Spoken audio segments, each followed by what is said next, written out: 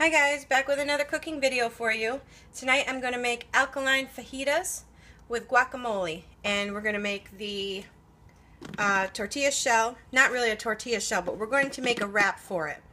And we're going to make some guacamole, and here's what you'll need so far. You're going to need 2 red peppers, or green or yellow, your choice, but I'm using red. You're going to need a package of mushrooms, 2 small onions, 2 small plum tomatoes, 2 tablespoons of red onion, 1 key lime, garbanzo bean flour. We'll get to how much here in a few. You're going to need some garbanzo bean flour, and then you're also going to need onion powder, oregano, basil, cayenne, sea salt, and coriander, and some grapeseed oil. Alright, so let's get started. First, we're going to make the tortilla shells. Well, not tortilla shells, but they're going to be wraps. You're going to need, I've got in here 1.5 cups of garbanzo bean flour. This is my first time doing it on video, and I usually just eyeball it. So I'm going to add the water here 1/4 cup at a time to see if it's enough, and see if it's enough liquid that I need. Let me get my measuring cup. So let's add a 1/4 cup of water at a time. We want it to be runny. So here's 1/4. I can tell right away that's not going to be enough.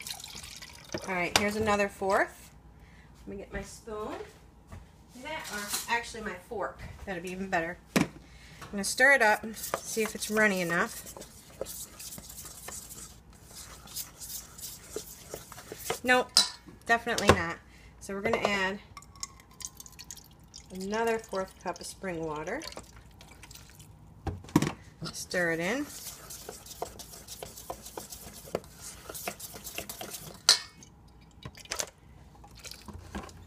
Alright, let's see here.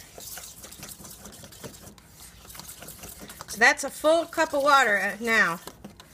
So 1.5 cups of garbanzo bean flour to 1 cup of water. Actually, I'm going to get my whisk. That's going to be even better, because you want to break a lot of these particles up.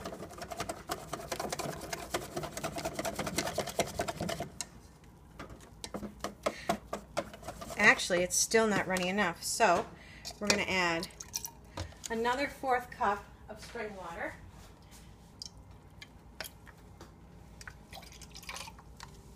There's another 1/4 cup.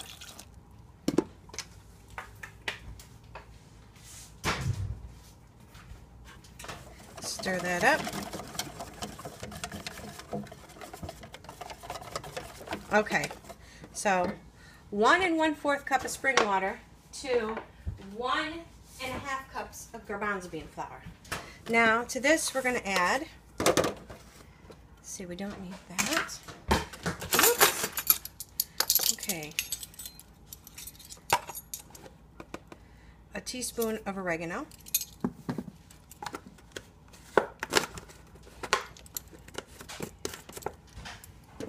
teaspoon of basil,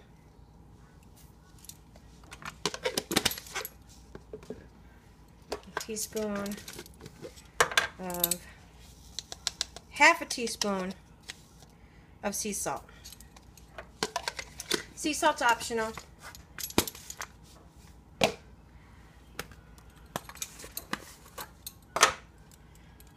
Heaping teaspoon of onion powder. And cayenne. Cayenne is optional. I'm going to put in 1/4 teaspoon of cayenne.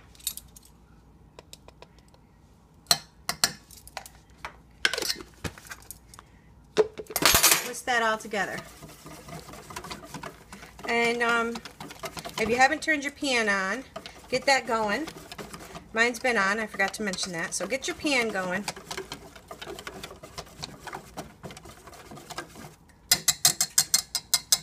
Okay, and also you're going to want to have a container ready, whatever kind of container you have. Maybe you even have a tortilla container.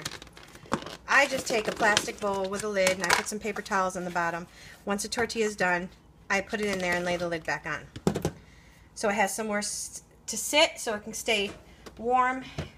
Doesn't necessarily have to stay warm, but I like mine to stay moist. They hold their form better. All right, only a very light amount of oil are you going to put on the pan, because right now we're going to make them. All right, just a light amount. Let's get this. Just spray it lightly, and then get your little spatula. All right, just spread it around. All right. Then I like to use a soup ladle. Make sure your pan's nice and hot. I got it on a medium, number 4 for the old stoves, like a medium high. Pour this on. You want to hear that sizzle, then you know your pan's hot enough. I'm going to make it big enough for veggies and stuff. I like to just pour it around the edge until I feel like it's big enough. Don't worry about little mistakes and whatnot. And you can use your spoon to spread it out too. Just be careful when you do it.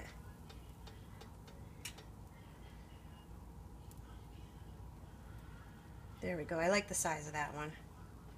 But like I said, be careful when you spread out your spoon. If you think you spread it too much, just take a little bit in the spots that you think it spread too far. Alright, now you let it cook. It's usually about 30-40 seconds on each side, maybe longer. But if it's too thick, if your batter's too thick, it's going to take longer and it may not work the same. See how runny this is? I want you to look at that again. Okay. Let's get back to the cookiness. Alright, it's starting to cook up real fast here. Wish I could get you in closer. We'll see. I'll try.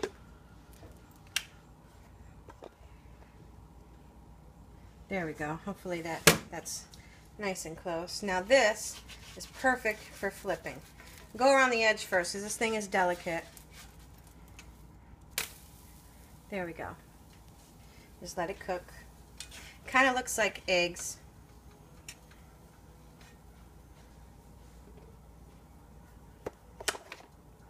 I'm going to cook one here with you on screen before I skip through to the next part.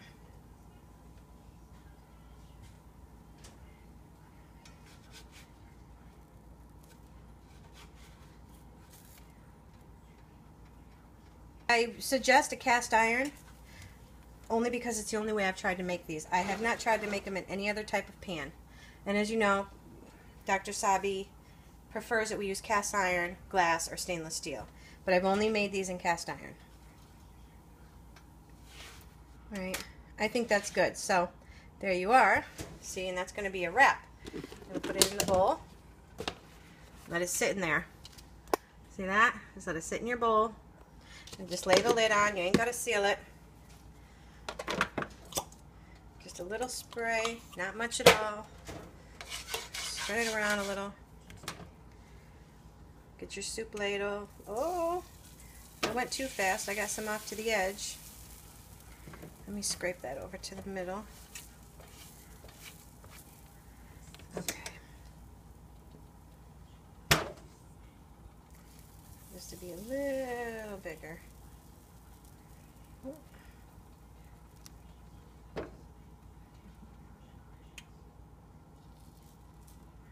This one's a little too big, but that's okay. And I got some extra on here.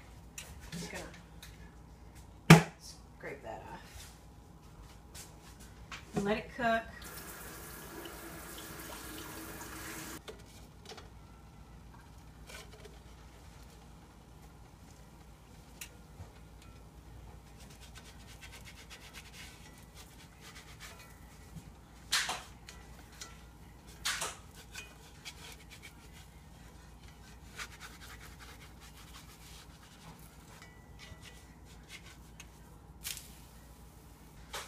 And then once we get the vegetables in here, while those are cooking, we'll make my really flavorful guacamole. It's so addicting. It really, really, really is. And I make about 6 of these for our family. We each have 2. Then we usually have fruit on the side, if maybe, because sometimes these are very filling. So it depends.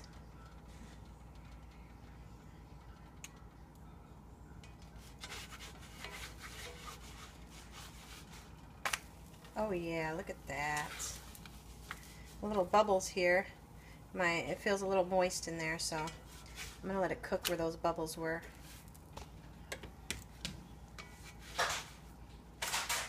Oh yeah, perfect. Now we're going to put it back in our bowl. All right. Pour it on just gently. You'll hear it sizzle if your pan's hot enough. If it's not enough, add some more around the edges. Use your ladle to spread it out a little bit if you need to. If you spread it too far, just add a little bit more on those spots that got spread too far. Let it cook.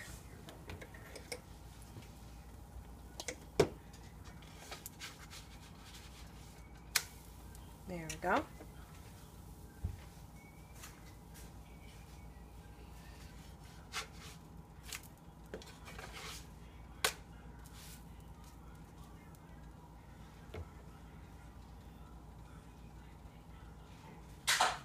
Alright, when that's done, or if you're not sure, you can just flip it over and see how the other side looks. You can even touch it, you know.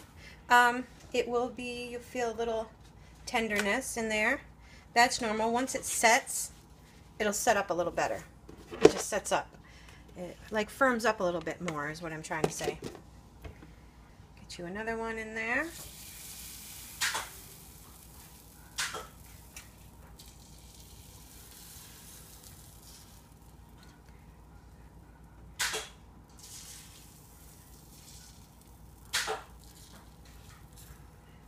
Perfect. Let it cook. Another way to look at it is for telling if it's done or not. You'll start to see maybe the edges dry up a little bit, little bubbles like a pancake. Then you know you can flip it. Okay?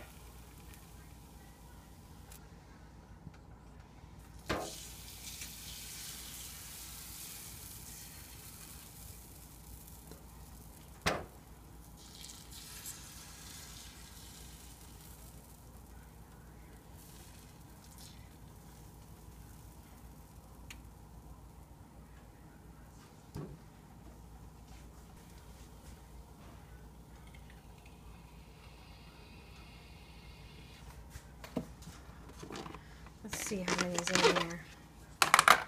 1, 2, 3, 4. All right.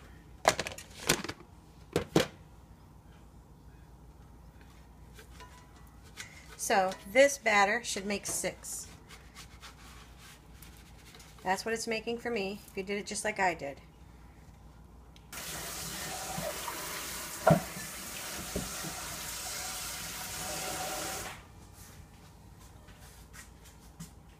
Alright, we'll let this last one cook. Alright, this last one should be done. Check it. Yep. Looks perfect. There's 6 waiting there in the bowl. Now, we're going to get the filling made. Now we're going to make a little stir fry. Oil the pan just a little. Maybe just a little bit more. And you're going to need 2 sliced small onions. Slice them the long way. They're better when you're making tortillas. If you like it differently, do it differently. It's fine. And we're going to add 2 sliced red peppers. Now you can actually do 1 small onion, 1 red pepper, and a half package of mushrooms. But I'm hoping that there's some leftovers this time for lunch tomorrow. And 1 package of mushrooms. Sliced.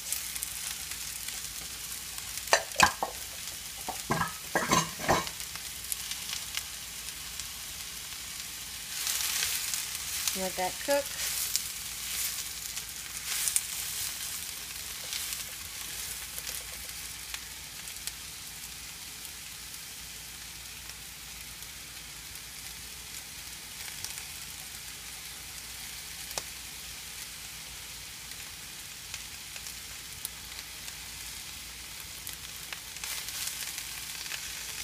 some of these are stuck together, so I want to make sure they're separated. Keep your heat the same, the medium-high. I got mine on 4. I had to double check it. Okay, let that cook. Now remember, you can use any type of pepper you want. And if you only have red onion, you can use red onion instead. I do it all the time. I use what I have left in the house. While that is cooking, we're going to make the guacamole. So,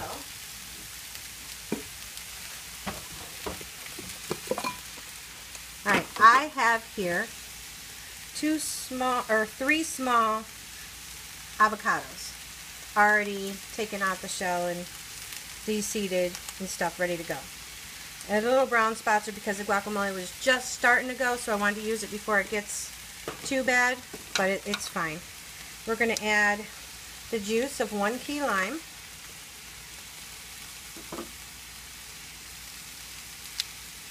I like to get all the juice, so I put them on top of each other and run it through again. Okay. Then, about 2 tablespoons of red onion. If you don't like a lot of onion, you can do less. My light just went out, so I apologize. It's because my camera must be getting hot. So hopefully you can still see what's going on here. Then, the plum tomatoes that I told you to have ready. If you don't already have them chopped, you can chop them now in small little diced pieces like that.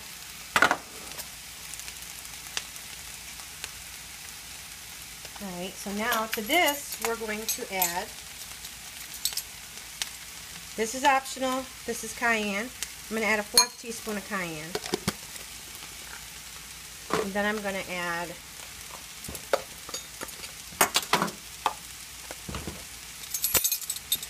a 1/2 teaspoon of onion powder. I don't need anybody telling me this isn't guacamole. This is the way I like to make it. So if you don't like it this way, don't make it. I like lots of flavor. A 1/2 teaspoon of sea salt.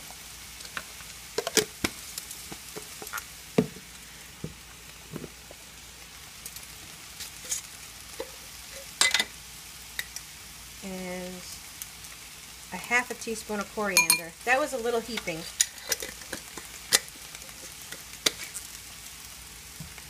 Okay, let's give these a stir real quick.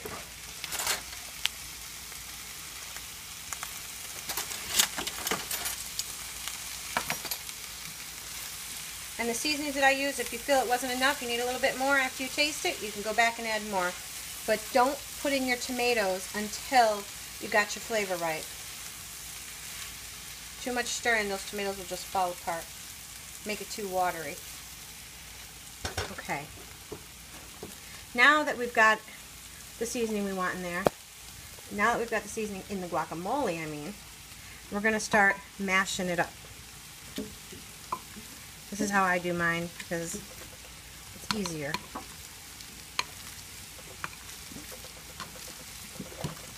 And I like it super creamy.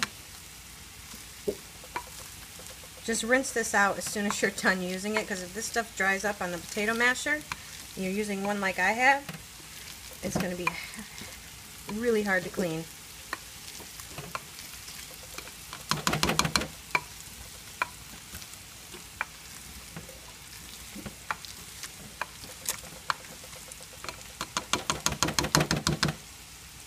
You need to taste it?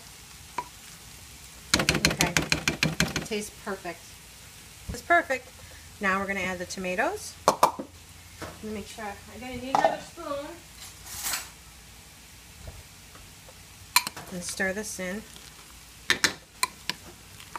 I used 2 plum tomatoes because the ones I had this time were really small. And I used 3 avocados this time because the ones I had were really small. Normally, if they're a little bit bigger, I use 2 and 1 big plum tomato. There you go. Now, put a lid on it until you're ready to use it so it doesn't turn brown. And put that aside until dinner's done.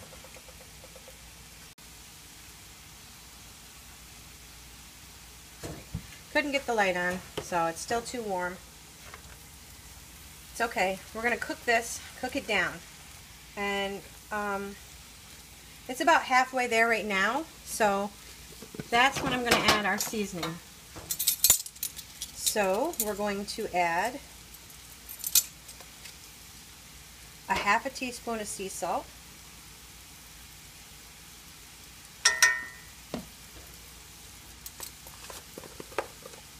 a teaspoon of onion powder,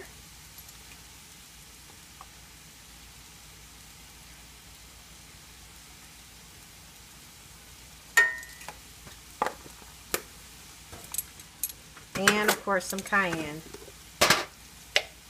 Don't add the cayenne if you don't want to. I'm adding about 1/4 teaspoon. That's all I'm adding this time. If you want to add oregano and basil, you can, but it tastes so good just like this.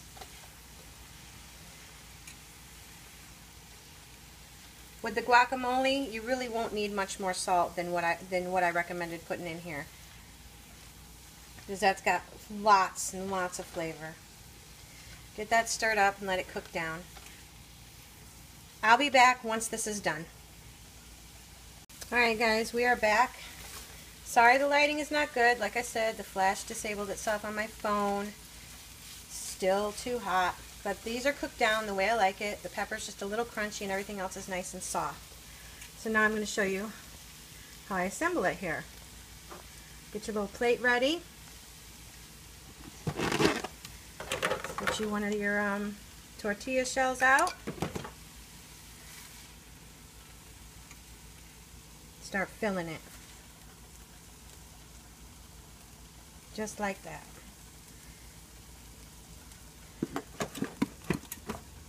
If you don't like guacamole, you can even put salsa on this. But this is about guacamole today. I like a lot of it. Put as much as you want. There you are. Got one. Let's move that over so we can get 2 in there. Do another one in here.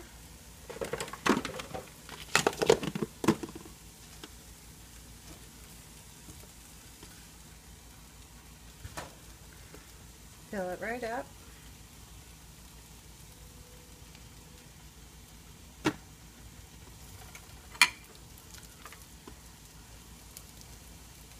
Guacamole. Maybe I'd put too much on, who knows. I go a little overboard. There you are. This one. Yeah, maybe I put a little too much, but it's good. Look at that. Okay? This is so yummy. And I'll try to insert a photo. I usually haven't been inserting them like I said I would. I've been using the pretty little photos for the thumbnail, so we'll see. Maybe I'll use it for a thumbnail. Maybe I'll insert the pretty little photo. But yeah, there it is again. It's so good. Alright guys, see you on the next video.